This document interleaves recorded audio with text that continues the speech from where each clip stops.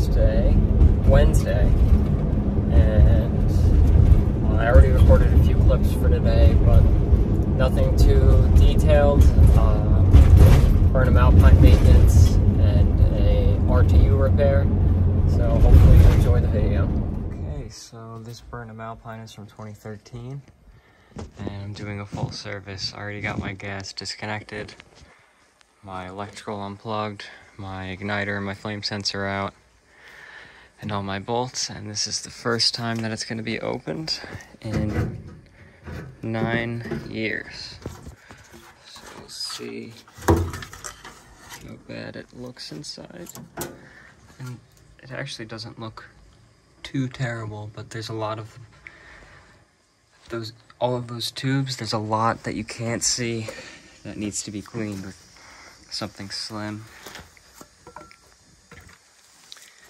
Here's our assembly and our burner tube. So we'll clean all this out and see how nice we can get it. Okay, so I rinsed it out really well. I'm gonna continue rinsing it, but this right now is filled with the dirty water from rinsing it after scrubbing it, and we'll see how dirty it is.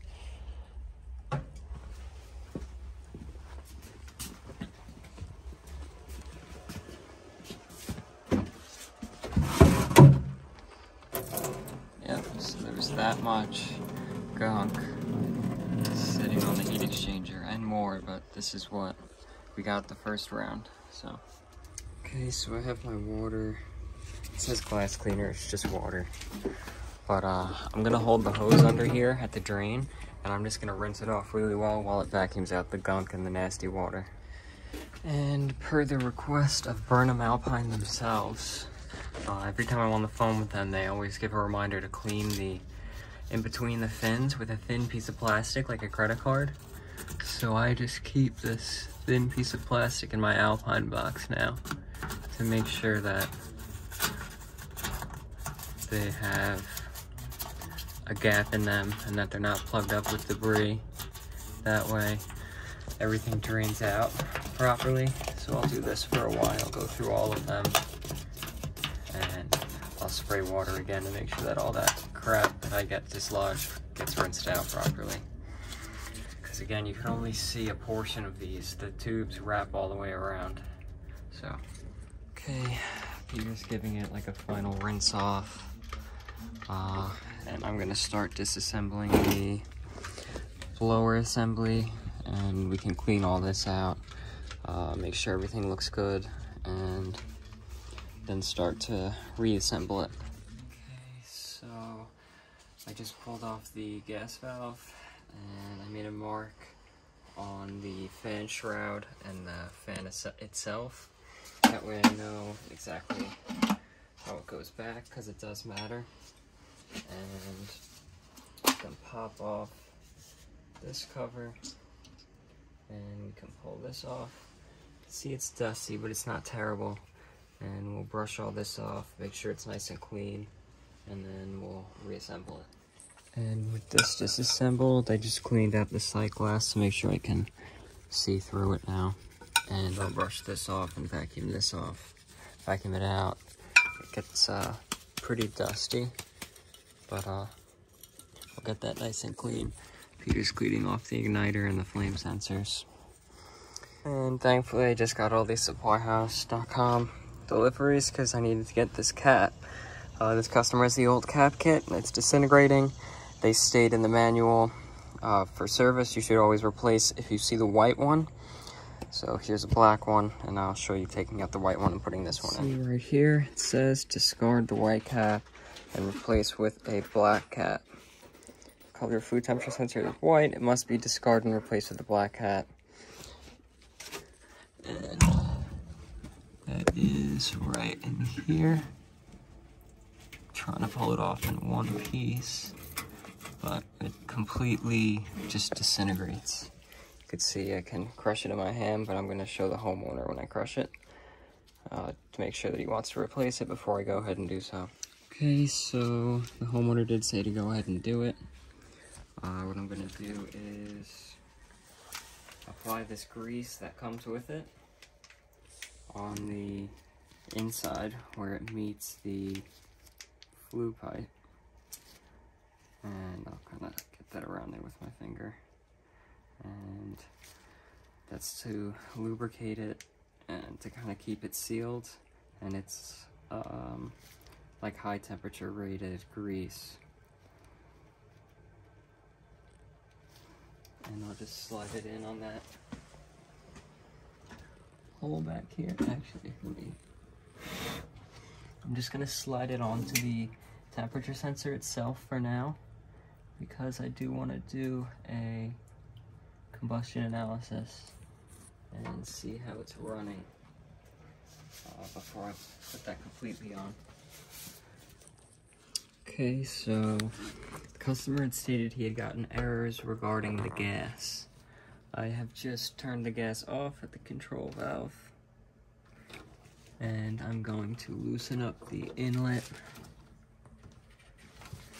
Oh, it's tight. Actually, let me get an adjustable.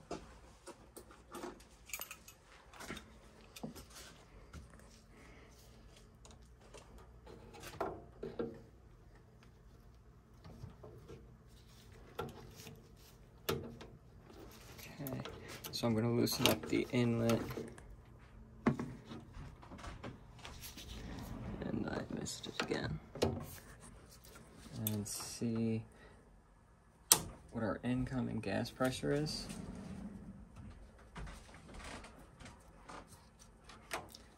I can't, the error code isn't in the history, so right now I have my Klein manometer zeroed out. And I'm gonna pop this on inside that hole.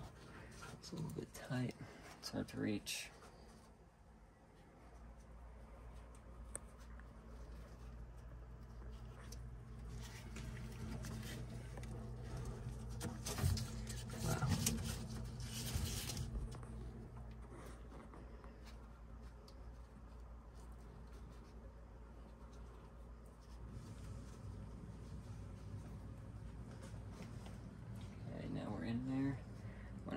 This.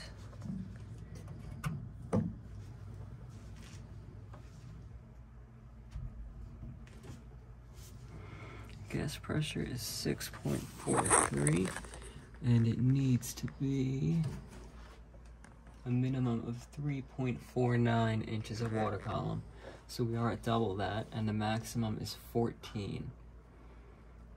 And it cannot be below 1 when the system is operating. So I will have him turn it on, and we will check the pressure while it operates. Okay, so boiler did just start up. It's going to go through roughly 60 seconds of a startup, but the heating zone is now turned on. We'll see what our gas pressure drops to after the pre-ignition test. We're in pre-ignition test, and hopefully the camera will be able to see the spark. Yep, you can see we have good spark in there. Now, it'll open in a few seconds, and we'll see what our pressure drops to. 5.4, our pressure is perfect, so I'm not sure, maybe he was having an issue because the heat exchanger was dirty. And now it's cleaned. I did a combustion analysis test, and here are those results. Main concern is oxygen and CO2, which is, where is our CO2? 8.69%, and our carbon monoxide is also below 50 particles per million, so we know it's burning safely and properly. So we finished up with that. It took us about 2.5 hours, and he's very happy. We replaced an air vent as well that was leaking, but everything there is working perfectly. So you should be able to set for winter. Then at the next one, turn right. We're on our way now to a rooftop unit that I was at yesterday, and it was completely frozen. I think it was the most ice I've ever seen on an air conditioner. or a rooftop unit, I guess, but pulled the disconnect, let it thaw out, and now we're on our way there to see what the issue is. Okay, I'm up here now. This is our RTU, older R22 system. Got the umbrella for some shade. It's getting pretty warm. We're on like a second level roof. So there's another roof right there. Set the ladder up, coming from inside. But I got the testos. I'm gonna make sure we have fan when I power it on, and then check refrigerant pressures. See if we're low or why we're freezing. Our standing pressures are about accurate. Got my testo clamps hooked up to my lines, and I got my probes hooked up.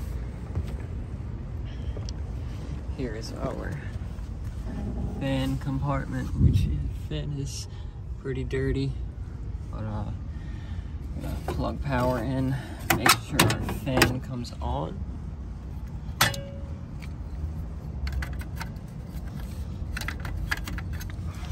Peter's gonna hold this so I don't kill myself while I do it.